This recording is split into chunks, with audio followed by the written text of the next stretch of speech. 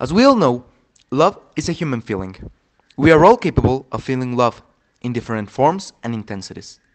Freud used to say that love was half of the life of an individual, but there existed more than one type of love. For example, couple love, which is the most extensive type of love, according to Freud. This is because that's the kind of love that people involved in it project their lives with the other person in the relationship. So, after saying that, here are a top 10 of the best love movies of all times. Number 10, The Notebook. This movie was released in 2004, in a, in a retirement home, a man reads to a woman who suffers from Alzheimer's. The story of two young people from different social classes who fell in love during the troubled 1940s, and how they were separated by third parties and by the war. The movie is on the 10th place because it teaches us not only to let go of a person you love so much, in the end, that's the decision of two, but it's worth trying. Number 9, 5 Feet Apart. This movie was released in 2019.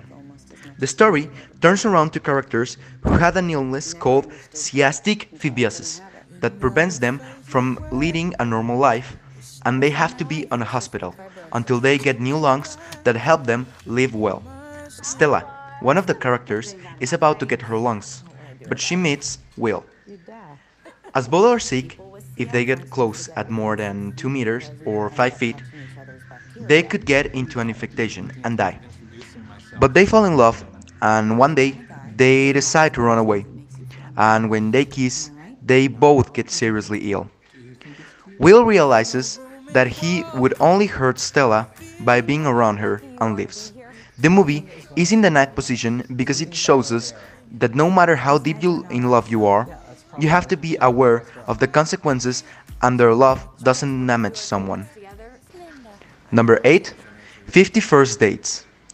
One of the best Adam Sandler movies, in which he interprets a marine biologist called Henry Roth, who, after casually meeting an art teacher called Clementine Kruschke, interpreted by Kate Winslet, he falls in love with her and starts a relationship. But after the first day of meeting her, he learns that Lucy has some kind of amnesia.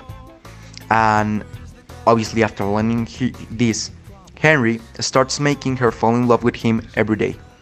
This movie gives us a message that love is something that we shouldn't take lightly, and that's something that we should constantly work on. Number 7, Midnight in Paris. Gil and Ines travel to Paris as a tag-along vacation on her parents' business trip. Gil is a successful Hollywood writer, but is struggling on his first novel. He falls in love with the city and thinks he and Ines should move there after they get married. But Ines does not share his romantic notions of the city, or the idea that the 1920s were the golden age. When Ines goes off dancing with her friends, Gil takes a walk at midnight and discovers what could be the ultimate source of inspiration for writing. Gil's daily walks at midnight in Paris could take him closer to the heart of the city, but farther from the woman he's about to marry. This movie presents us with a new perspective about love, and how, even though we might think we love someone, we can feel other types of love for other people. Number 6, Her. Joaquin Phoenix and love for an AI? What else do you want? This 2013 movie places us in Los Angeles, in the mid-2012, where a lonely man, Theodore Thomley, played by Joaquin Phoenix, falls in love with Samantha, interpreted by Scarlett Johansson, an AI with similar characteristics to virtual assistants such as Alexa, Siri, or Cortana. This movie gives us an important message about self-absorption in your relationships and relationships by inertia, and how to deal with not only a breakup, but also with a heartbreak. This movie is placed on number 6 for its complex message, good visuals, and great story. On the number 5, we have 500 Days of Summer. This movie presents us with a non-linear story which takes us from the 500 days of relationship between Tom and Summer and how they used to interact and their relationship in general. This movie presents us with a different perspective of relationships and how people interact, and how inertia relationships and toxic relationships work. This movie presents us with a question: who is right and wrong in this movie? That's why you should watch it. At number 5, we have Me Before You. This movie was released in 2016 and it talks about a young woman who lives in a small town in England, and to help her parents with money, she got a job helping a paralytic man called Will Trainer. Both start falling in love, but the personality of both contrasts with the happiness of the girl, and that Will wants to finish with his life because of depression. At the end, he takes the decision, and even though for Lisa, the woman, it's hard to accept it, she supports him.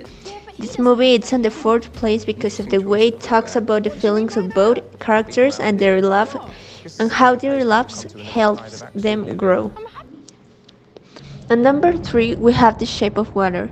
This movie was released in 2017. It talks about a woman who works in a center of aerospatial investigation. One day she discovers that they have in there a creature that looks like a mixture of amphibian and person. She falls in love with him and tries to find a way to get him free. This movie is on the third place because it's a love story that has its basis on acceptance and loving someone no matter the limitation. You don't have to follow the society rules, and there's no exist limitation for love. Love has no shape. At number 2, we have Eternal Sunshine of the Spotless Mind. This 2004 movie tells the story of Joel Barish, Jim Carrey, in an interesting non-linear storytelling. This movie is happening in part inside Joel's mind, therefore having this non-linear storytelling. The main plot line on this movie is about a girl that Joel knew, Clementine Krutrinski, and their relationship during a trip. From how they got to know each other to how they erase each other from their minds. This movie is a must watch, not only for the message of love and hope that the movie gives, but also for the excellent photography and performances. And to finish, on number 1, we have La La Land. This musical movie, released in 2017, it's about two people who have different dreams to accomplish. Mia is aspiring to become a famous Hollywood actress, while Sebastian plays the piano in bars, hoping one day to open his jazz center. One day, they met each other and fell in love, but finally, their immense love for each other made them realize that they couldn't stay together if they wanted to achieve their goals. They have to follow different paths on their life. This movie is in the first place because it shows us that true love for someone is supporting that person's dreams.